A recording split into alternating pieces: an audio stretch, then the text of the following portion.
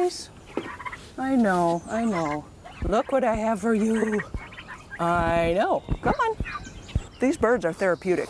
It doesn't take very long sitting here watching them and their antics to just feel better. You start breathing slower, forget about the things that might be bothering you, and just kind of get centered again. My name is Rita Gluck. I live in East Montpelier. I've been here for 18 years.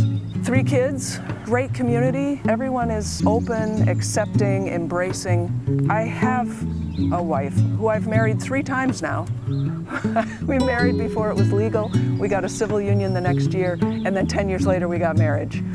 I think that's what it's about. Kindness, inclusiveness, love.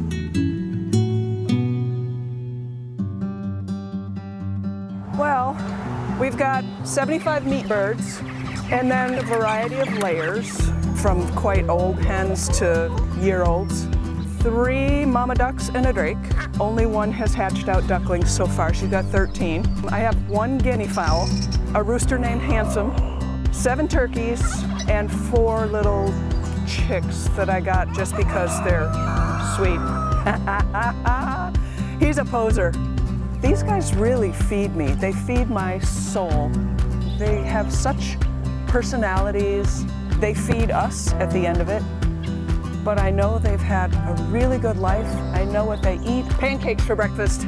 I know that they get exercise and fresh air and sunshine. It's really important to me, especially the more we learn about things like factory farming. If you have a yard, pretty much no matter how small, you can keep a few birds. You know what I like to do is bring people out here, and they end up getting chickens. Because why wouldn't you? I grew up in Wisconsin, the other dairy state. I like this one better. Vermont is more live and let live. I'm pretty easygoing. You know, things don't really tend to bother me too much. It's been a really delightful evolution watching the progression of same-sex marriage, civil unions, full equality.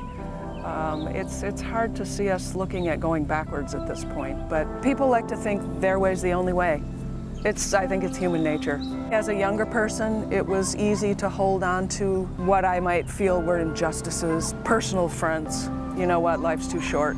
That's when I come and watch the chickens, and to kind of center and come back and realize, you know what, I'm okay.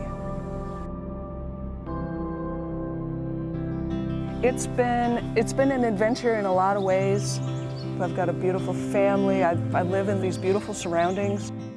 I meet a lot of people, I see a lot of people, I talk with a lot of people, I hug a lot of people, and I get to go see my friends at Guy's. I have been buying poultry and grain and gardening products probably ever since Guy's opened in Montpelier.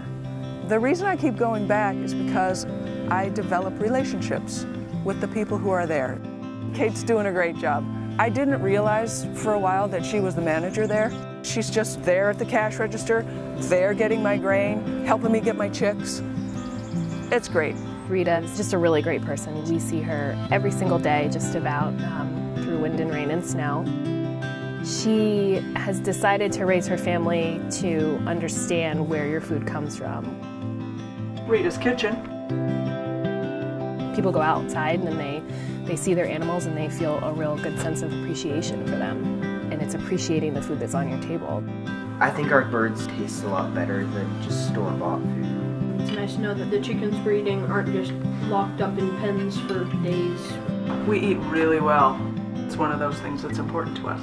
We love chickens! Mom's not here with us, but she'll be back soon.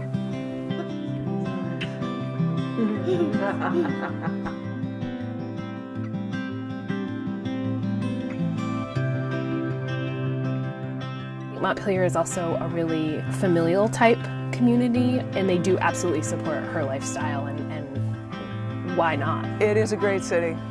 I'm proud to work there, and I'm proud to live here, and I wouldn't change a thing.